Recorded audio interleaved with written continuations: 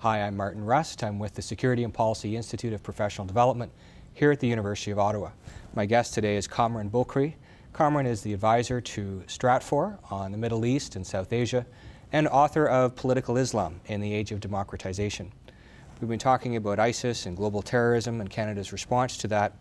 I wanted to shift our focus a little bit, although it's related, to Saudi and Iran.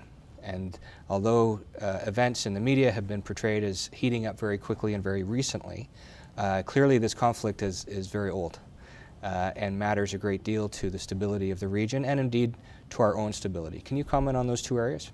Absolutely. I think that what we don't really recognize is how, we've talked about the rise of the Shia. There's been much talk about the rise of the Shia. Wali Nasser of Johns Hopkins wrote a book on it.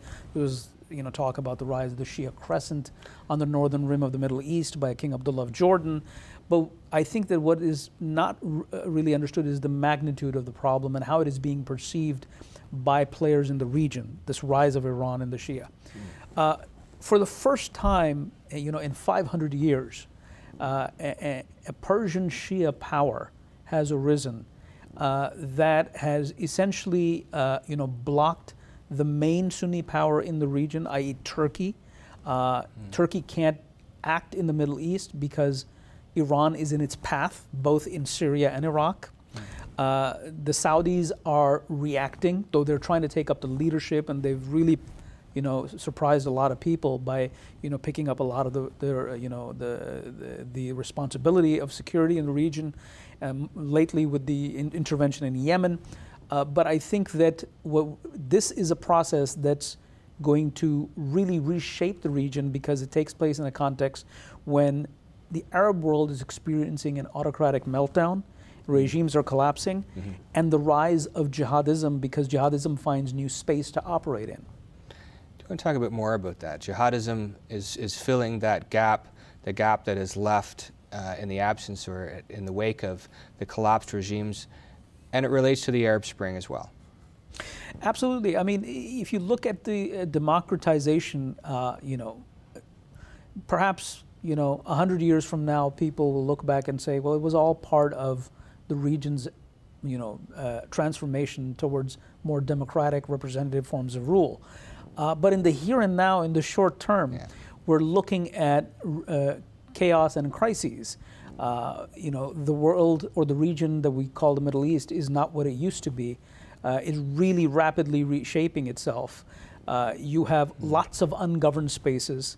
When regimes collapse, and on top of that, you have the Saudis trying to fight the rise of the Shia, that creates fertile ground for groups like ISIS and Al-Qaeda.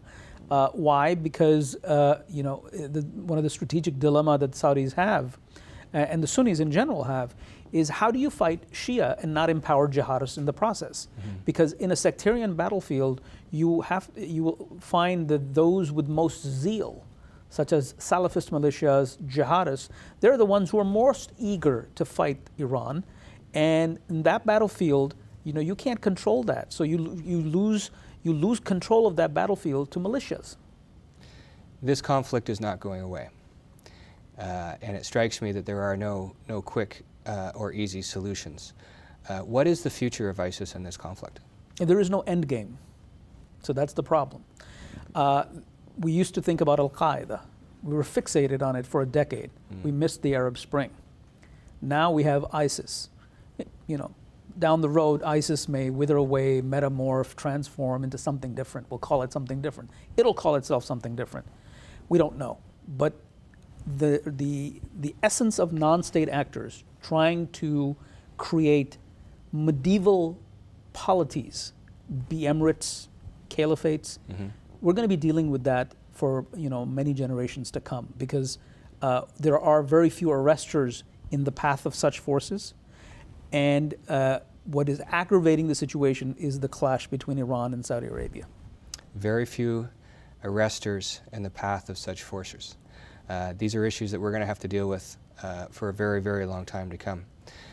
I'm Martin Rust. I'm at the Security and Policy Institute of Professional Development here at the University of Ottawa. My guest today is Kamran Bokhari, advisor to Stratfor on the Middle East and South Asia, and author of the book Political Islam in an Age of Democratization.